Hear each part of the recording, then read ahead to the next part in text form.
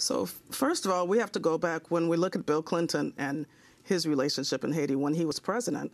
One of the worst things that he's done that's still hurting Haiti now, especially in the wake of these disasters that keep happening to Haiti, is this policy where he took the excess rice from Arkansas, where he's from, and dumped it in Haiti and used our tax dollars to subsidize it.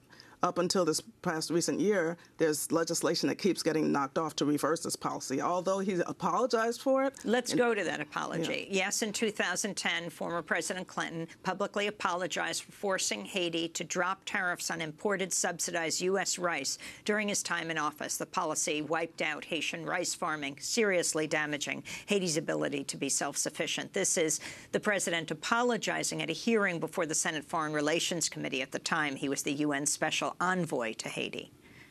Since 1981, the United States has followed a policy until the last year or so we started rethinking it, that we rich countries that produce a lot of food should sell it to poor countries and relieve them of the burden of producing their own food. So thank goodness they can leap directly into the industrial era.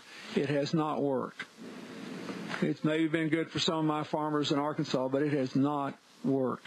It was a mistake. It was a mistake that I was a party to.